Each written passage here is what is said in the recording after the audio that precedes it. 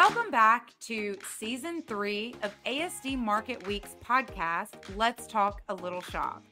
With your host, me, Emilie Lewis. We're going to tackle the hard subjects. So buckle up and get ready for Season 3. We're going to have a lot of fun. Welcome, everyone, to ASD's podcast, Let's Talk a Little Shop.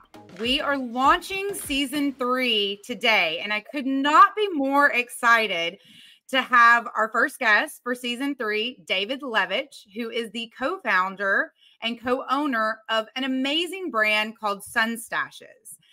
Now, David, I'm so excited that you were brave enough to say you'll be our first guest for Season 3, so thank you. Well, Emily, thank you for having me on. I very much appreciate it. I'm excited, and I'm honored to be your first guest for Season 3. So thank you so much. Can you tell our audience, give us your best elevator pitch? What we are Sun-Staches is a brand of glasses that are actually a party on your face. Let's just put it that way. It is, but we do have adult glasses, we have kids glasses, we have all different sizes, and you will become whatever character you put on. So it's a transformative eyewear product, and you could almost visualize it as a mask that's much easier to wear and protect your eyes from the sun. So, yeah. And I'm sure you've seen it around because we have most parties nowadays have a pair of Sun-Staches there. Most photo booths have Sun-Staches out there, so you've probably seen them around. Yeah, I would love to think that all of our viewers have been to ASD. If they haven't, they need to come. But 100%. I know that there's probably not one person out there that has not done the photo booth, photo opportunity moment at a party, a prom, a wedding. And every single time I'm in one of those photo booths, no doubt Sun-Staches is there. So it's a great brand. It's a fun brand.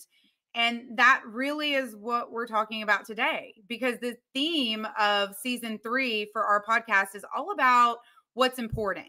And when we were going through, the relationship that ASD has had with your brand and what your brand represents, the first thing that came to my mind and my entire team's mind was fun. It is really just a fun brand. When you guys were building the brand, was there a motto or something that sparked the idea? Were you guys thinking about fun? Did you find something that was missing in the market? Tell us a little bit about how you guys started it. I mean, I'm smirking because there's a lot of mottos that we made, but most of them weren't appropriate.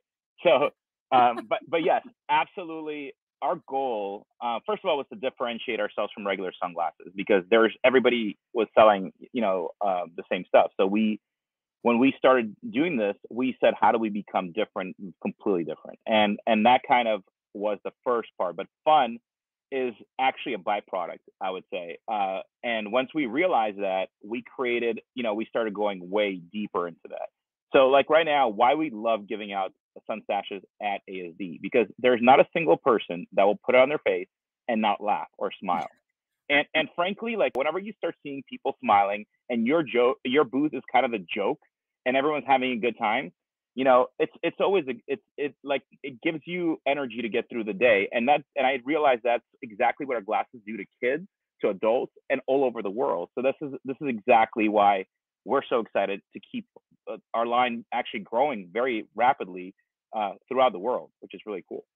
I love that. And we're going to dive into some of the brand origins in a minute, but I always like to get to know, I'll say in this case, the man behind the glasses.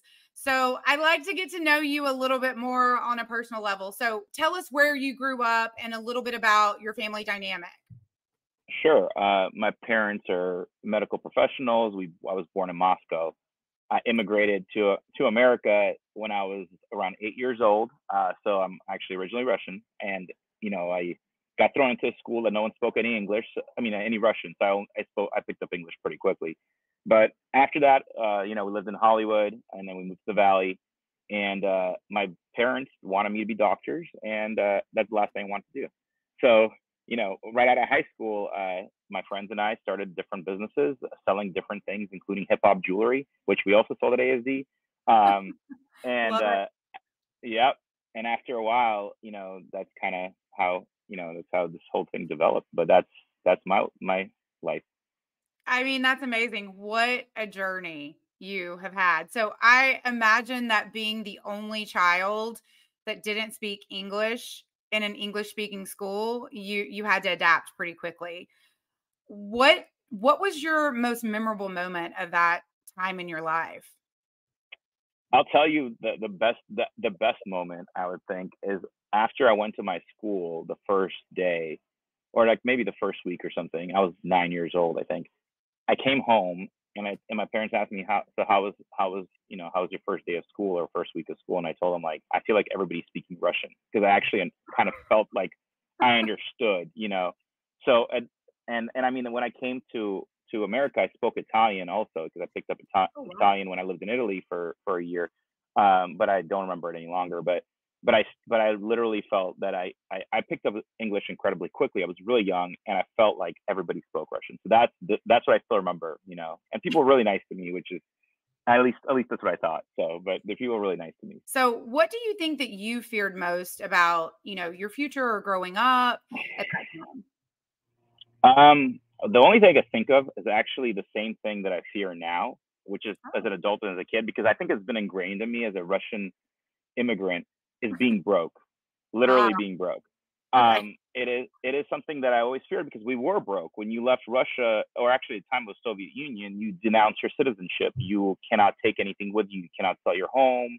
You Oh, cannot, even if you do, you can't take any money with you. You can't take anything with you. So you could take a wow. suitcase and really, So when we came to America and when we were in Italy, we were broke. We had no money. Um, so Wow. that was my fear ingrained in me. So I've had that fear ever since I was a child, and still do. Like, that's kind of my drive. Like, I just never want to be, broke, and I don't want my kids to experience that same feeling that I've had. So I think that's the fear, Yeah. that Yeah. drives me. I think you have a lot of people out there that share that fear. And Hmm. I found that the most successful people that I know and have had the pleasure to, you know, work with or talk to in some way, shape, or form, there's a common denominator there of how they grew up and their drive and how that pushed them to be successful today. So that's really interesting to hear from you. Okay, one more fun question, and then I want to share the origin stories for Sun-Staches. So, what's your favorite holiday? Just out of curiosity. Oh, I'm gonna say Halloween. I love I love Halloween. it. So I mean, yeah, I mean, Sunstache is like a perfect product for Halloween. I Yes, mean, yes. believe it or not, it's not our top. That's not our top season where we sell goods, but it is. Okay. It is a strong one. But I just feel like when something is festive and a little bit of dark, it's just kind of fun. And I love everyone getting dressed up. I think it's really cool. My kids like love Halloween, especially my daughter.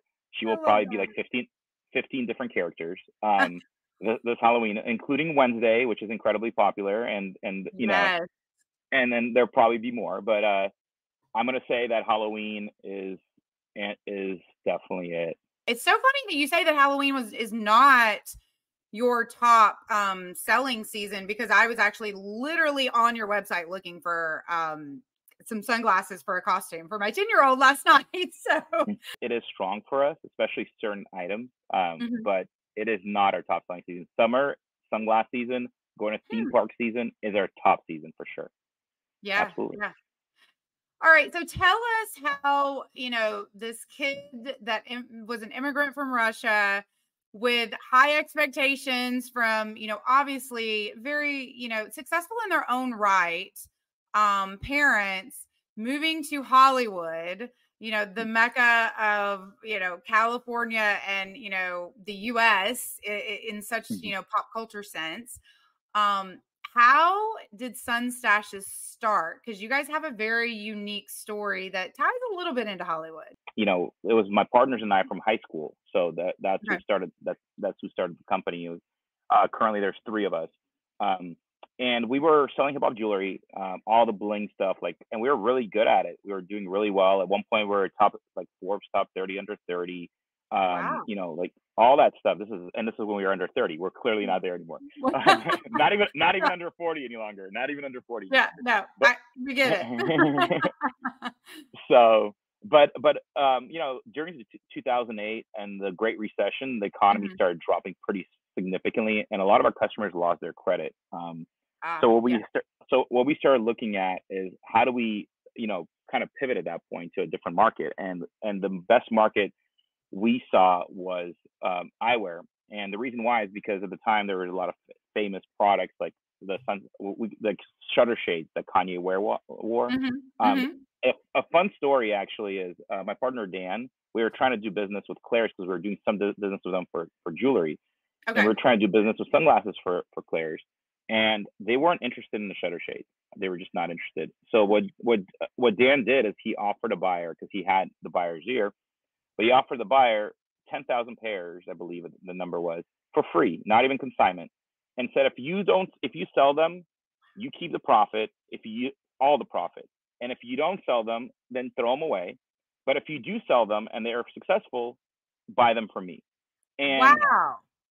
after that, Wow.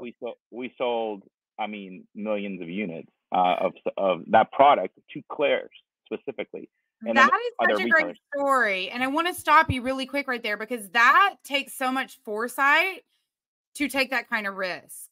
Do Right. you feel that if your partner at that point had not taken that risk, that you guys would be where you are today?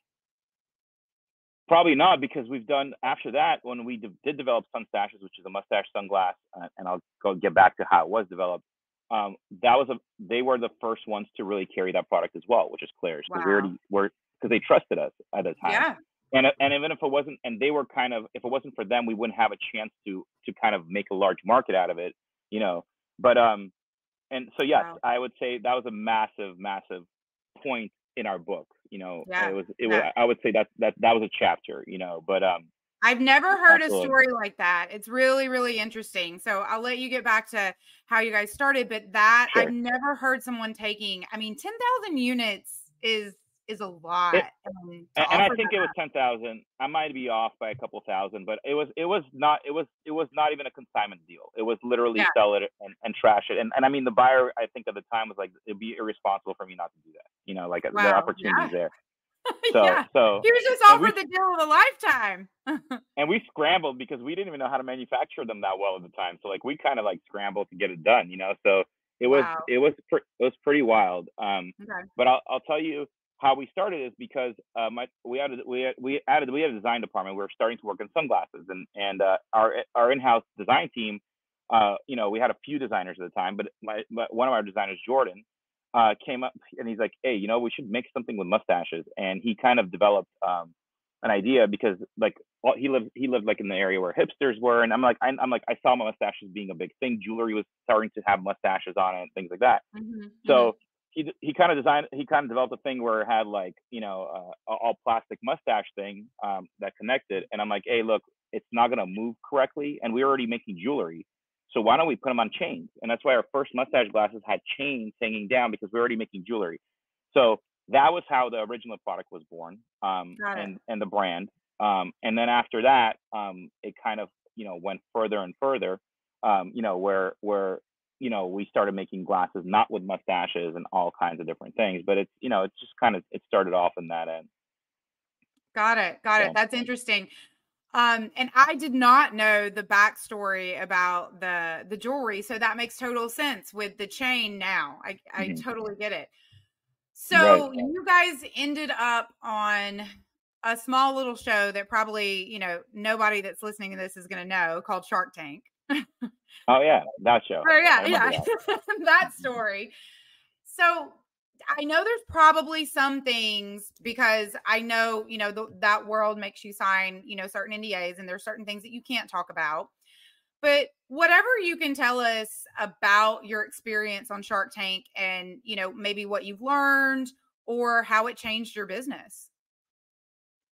Sure. Shark Tank was a big deal in our lives, and it was almost by mistake we got on that show. And I'm gonna say almost by mistake because we were about to go to a trade show in Las Vegas, the three of us, my two partners, and myself. Okay. And we found out there was an open casting call in Vegas, and we're like, we're too lazy to fill out the applications and all this other stuff. So my wife, who at the time worked with us, she kind of said, she's like, you guys are going to this open casting call and I'll fill out your application, which is like a huge application.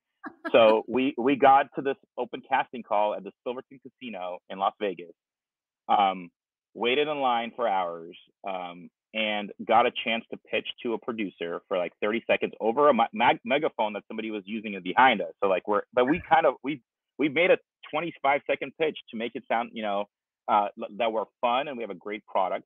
And at the time, we really had no licensing. I think we just had Nickelodeon. We just got Nickelodeon license, and we ended up, talking to the producer, and the producer told us this.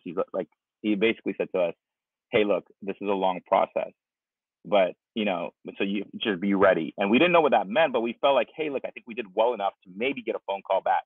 And eventually we did, and now it's all history. But overall, it was pretty cool.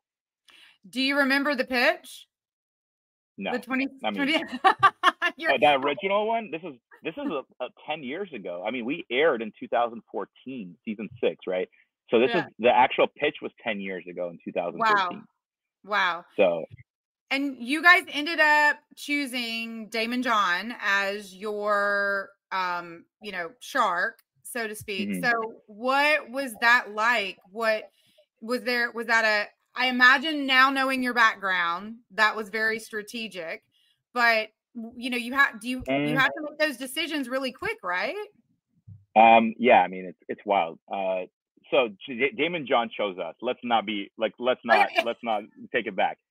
We didn't choose him. He chose us, and we are very, very fortunate he chose us, because at the time when we went in, we obviously wanted Mark Cuban, because Mark Cuban's a billionaire. He's the richest guy by far, more than everybody else. We think all these things, and we're incredibly fortunate to have Damon, because we've worked with him for the last 9 years. The guy is a stand-up human being. I mean, we've spent a lot of time with him. He is incredibly smart. He is incredibly fair. I've said before to others, like, people talk to me about like, how is it working with David? And like, he has contractually a lot of opportunities to potentially, to do a lot more and take more of your company if necessary, whatever. It doesn't really matter. But the point is, he never has ever done anything that's been negative to us. He's only done things that are advantageous to us. So also he knows licensing. He has incredibly good connections, and he's very good at retail. He understands apparel, which is close to sunglasses, but not. But we are, wholeheartedly, we're incredibly fortunate. We're still, good friends. We work together. We're partners, all that. So we got lucky, and he chose us. At the time, I believe it was the deal was the worst deal in the history of Shark Tank, because our valuation was so bad. So I believe that was the case, but it has worked out for everybody incredibly well. So we're very fortunate. What do you think the biggest lesson that you've learned from Damon has been? Man, this is going to be a tough one, actually. This is a tough one, but I'll tell you that he trusts, he trusts a lot of people. He actually trusts people, and he lets them do their thing. He lets them run, and he lets them run until they prove him wrong. And that's a big deal, because a lot of the times we're micromanaging everything, including our team and everybody else. And it kind of puts you in a place where you can't get much done. Damon doesn't. He has a lot of, a big team, and each team member is really responsible for their part of their business, and it's really interesting to see that. So, I've seen that. There are a lot of lessons from Damon. Like, if you really pay attention, like ethically, morally, like even health wise, he was diagnosed with cancer. And he did it because he did a specific screening. I think it's called Prenuvo or something like that. They caught it early, and he had surgery. And because of that, I'm doing this screening too now, because I saw him doing it, so I'm doing it as well.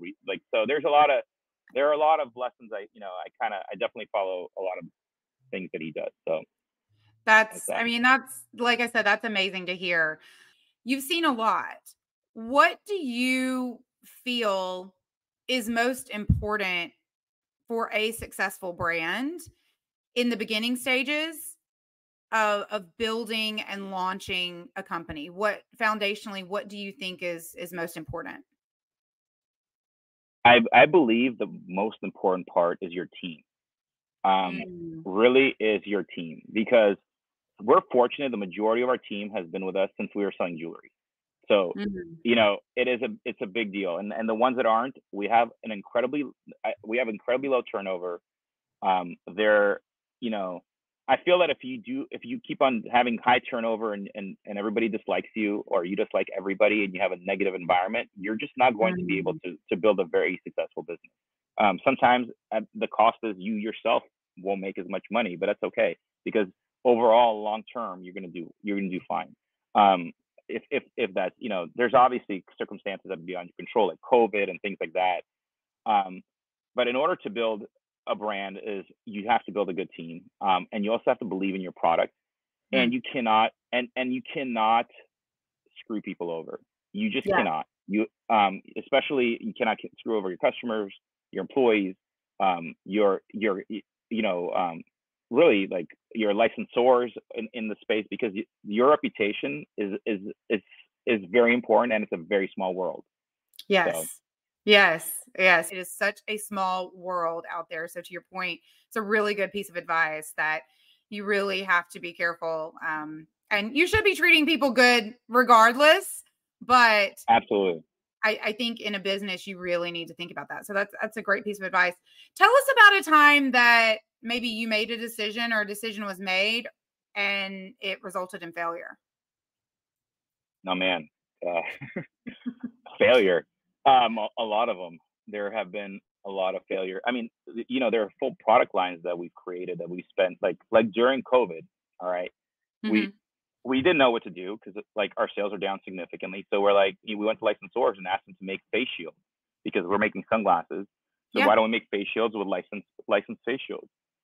We spent a lot of money, especially when we didn't have it, Hmm. because we had no sales coming in, and we developed a bunch of products, and brought in a Hmm. bunch of products from the United States originally, because you couldn't get much from China, and eventually from China, and we lost all that money, because really it sold almost nothing. So, Mm, but then we just, kind of like said, okay, scratch it off. That, like, we made this error. It taught us that sometimes things you think are going to work are not going to work. But we mhm. move forward, and that's all it comes down to. Just what you just cannot dwell on these things. If you do, you're just going to keep on thinking everything fails. Yeah, no, that's a good piece of advice. Everyone's gonna fail, and resiliency is key. So that's a really Hmm. good piece of advice. I N- think the goal is speed bumps, right? Try taking risks that are speed bumps. They're not brick Yeah, walls, and yeah, that's the most important part.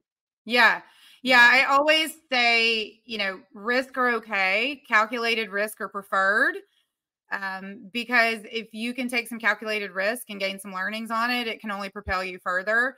But to your point, yes, the brick walls, you don't want to run into those. You want the speed bumps, no matter how big or Mm, small. right. Exactly. You brought up something, you talked about COVID, and we know that that was a really tough time for a lot of people.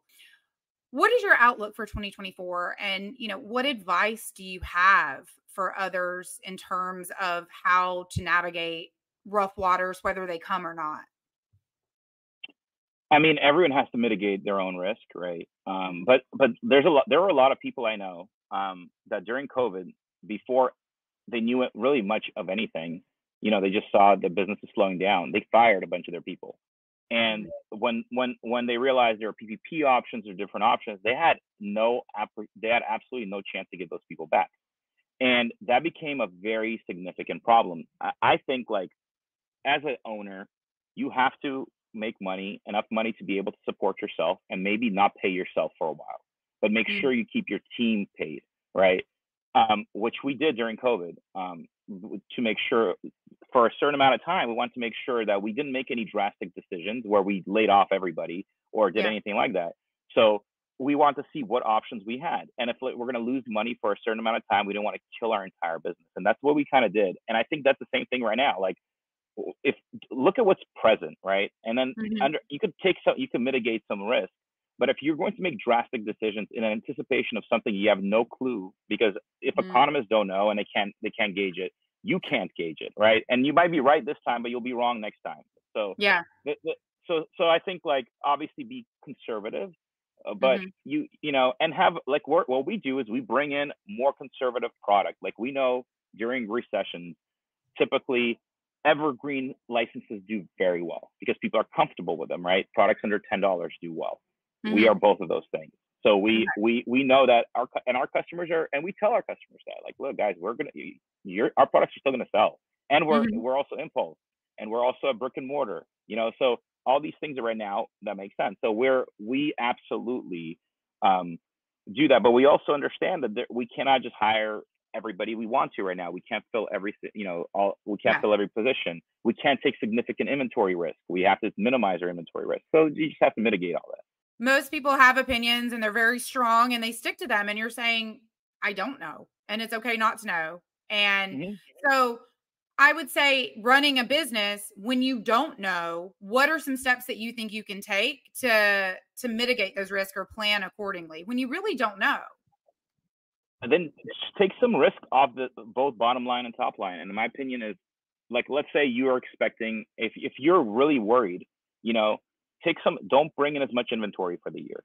That's one of the things, maybe cut a few expenses that are not the most important expenses to you, but don't take drastic measures preemptively. And that's what a lot of people do. They see the first sign of weakness and they'll literally cause significant problems. A lot of people have destroyed their businesses by firing a ton of their good, expensive employees, but good employees who then afterwards, even 3 months later, didn't want to come back, because they got really upset about it. And they said, like, you didn't even give it a chance to figure out what's going on. And, and that happened. And I know I have a lot of friends and people in my industry that like, that's one of the biggest mistakes they've ever made in their entire business. And we've all navigated through we navigated through the Great Recession. We changed our entire business because we saw it going, but that's because it was real time going to shit. Sorry for my language. Yeah. Fine. But that was real time. We were seeing this and we had to navigate out of that and change our entire business. That was a drastic decision, but we felt that that was the one that made sense. But we didn't preemptively do this, So that's basically my opinion. Yeah. And I keep hearing a theme reoccur with you, which, I wholeheartely believe in, which is the importance of team and people and making sure that the people come first. I love that because I can't speak, more highly of the team that makes up ASD Market Week and the team behind the scenes that's making, that event happen twice a year. So talking about ASD Market Week, why did you guys choose to do trade shows? Because it matters what every trade show has a different reason. I could tell you what ASD is to us. It's to us, ASD is completely different distribution that we currently have. And it takes years to develop that business. It's not like you do one ASD show, okay, it was all right, or it was not good, I'm not doing it again. It takes years and years. And we have been a mainstay at ASD. We had for many years.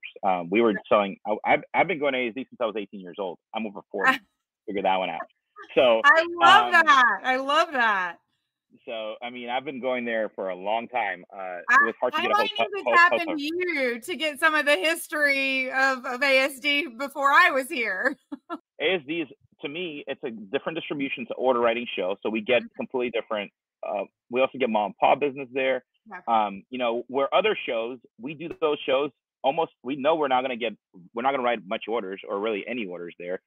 It's more of a PR business, so, and some of them are very specialized shows. So we like shows because still face-to-face is the way to do business to us. It's hard to do a lot of, some retailers prefer, especially the larger ones, prefer Zoom meetings. They don't even want to see you anymore. And that's fine. But we still, there's a lot of different type of distribution and businesses, and ASD has a very large variety of it. And some of them we're building to be very big, for our sales, and we're very excited about it. That's why we keep coming back. Yeah, I think you hit the nail on the head, especially with ASD.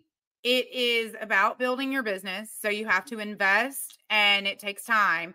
But it really is about connecting with people, and trade shows and events in general there's just a connection that you can get at events that no matter how great the digital landscape is, no matter how many meetings you take in, the metaverse, it's not the same as, meeting with your customer face to face and getting, that interaction that really helps build your business. So thank you for that. And thank you for coming to ASD and supporting us, because we love having you guys there. When we were talking about this podcast, I sent you a picture, which we use all the time with ASD, which is the team's favorite picture, and it's Sun-Staches. Well, I know time is of the essence. This has been such, a great podcast to talk to you, to learn a little bit more about the brand, but so many good business insights from, I think there's a lot of people out there that they might be struggling with their business. They might be trying to start or launch a business. They might be trying to scale their business. And to hear from you, to hear from someone that really built from the ground up, I always think, is so inspiring, because I think people always think, oh, well, that guy could do it, or that woman could do it, and I can't. And, you're telling people, no, like I came from the ground up and I built it, and it took a long time. And these are some of the things that are important. So thank you for those insights. Can I give you one more thing? Please what do. You just said? Please do. Our business, our original business, it was actually Iced Out Gear, which is our jewelry business. I kind of spurred into this, right? Eventually, I mean, it started with $200. That's what it started with. There were no debt. I mean, I used credit card debt, I guess, for a while, but it was literally $200. So, and at the time we were putting things on eBay. I mean, everything, it just takes time and a lot of work. And a great team. That's really what it comes down to. And believing in your product, developing something, for a market if it doesn't exist. But it started with $200. So somebody says they can do it, they could absolutely do it. The landscape is changing. There is a lot of, if you want to have brick and mortar, you really have to have service base and entertain your customer base. That's a big deal. Versus, people. But if you want to go on Amazon or any of these other businesses, you're going to find a lot of competition. And you really have to change that too. You have to entertain your customer there as well, because you have to differentiate yourself, right? So, but anyone could really do it. It just you have to put in the work. That's what it comes down to. I want to end in, a fun way. And I always find it interesting when I'm talking to my friends. The first things that I start to ask them are, hey, what movie did you last see? What book did you last read? What did you eat for dinner last night? So I'm just going to pretend like we're old friends that are just catching up. So tell us the last movie that you saw, and did you like it or not, and why? I'm just trying to figure out what I saw. I mean, I usually only watch movies on planes. So I don't, I see. Or actually I saw Mario with my son. I saw Mario with my son, and that was really good because it's very nostalgic, and he didn't get a lot of it, but I got it. Yeah. So I like the Mario movie, and we also do Mario sunglasses, so I'm all about Nintendo. But yeah, that was the last movie, and I liked it. But I unfortunately don't really have time to watch movies, and I'd love to watch more of them, to be frank with you. Don't worry about it. It's the same with me. Mine was Ninja Turtles, the new one. That it's amazing. It's so good, and again, I want to see it actually. It's so good. The commentary, there's a lot of adult commentary in there for you. So it's good. So as a parent, I get it. I appreciate the kids' movies with the adult commentary that they're not going to get, but we get. Yeah, for sure. It could be the last book that you read, or maybe a book that you continue to go back to and is kind of your go-to. What's, either a favorite book or the last book that you read? A favorite book that I've read in recently enough, and I've read it multiple times now. Or actually, didn't read it. I listened to it on whatever the books. Yes. Thank you for saying that, because I'm the same way. I always say I read it, and I'm like, I listened to it on Audible. Yeah, it's Audible. It wasn't reading, but it's a psychology. It's called The Psychology of Money by Morgan Housel, and it is very. I love that book because a lot of people. It's really just super interesting. A couple tidbits from it, like he basically talks about how like everything negative is, everything negative sounds smart. Like you're asking me, like, how does 24 sound? Well, I could tell you, like, 24 sounds like a disaster, blah, blah. But negative things sound smarter, so people believe them, but it doesn't mean they're actually true, and there's a lot of things like that in that book, which I really like. But really, what it does, it kind of gives you this mindset of like, what are you really shooting for financially in your life? You know, are you really, like, a lot of people just go, I want to just have so much money, but what does that so much mean to you? You know, and where do you stop, and where do Yeah. you realize money is just freedom? It's not, you know, Yeah. like, that's the point. And I think that book to me was incredible. So Psychology of Money by Morgan Housel. It's really, in my opinion, it's a great book. Okay, that's a great one. I have not heard of it and I haven't read it, and I'm adding it to my Audible list now. I love it. Love it. So tell us, if there's one person out there that you feel is, you know, quote unquote, winning at life right now, that you would love to be able to sit down, take to lunch, who would that be? Taylor Swift. That's the best answer we've had on the podcast right now. 100%. I mean, she's winning in life. She's dating Travis Kelce, so that's why she's winning in life.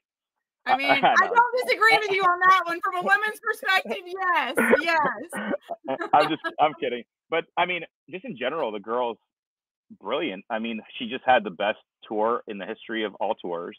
My wife and my daughter went to it, and I think that's my daughter's college tuition right there, gone. But I mean, it's incredible what she has done and what she's constantly doing. And I mean, I don't, you know, being in the spotlight so much and still being able to do all these things and somewhat live her life. It's pretty incredible. The girls, or the woman's amazing. I keep on saying girl, which is not true. You know, the woman's amazing. So yes, I'd love to pick her brain, honestly. Yes. I think that is the most brilliant answer I have heard. And I love coming from a man that, you know, Taylor Swift is your answer. I love that. So, all right, last question, because that was just too good. We should have ended there, but last question.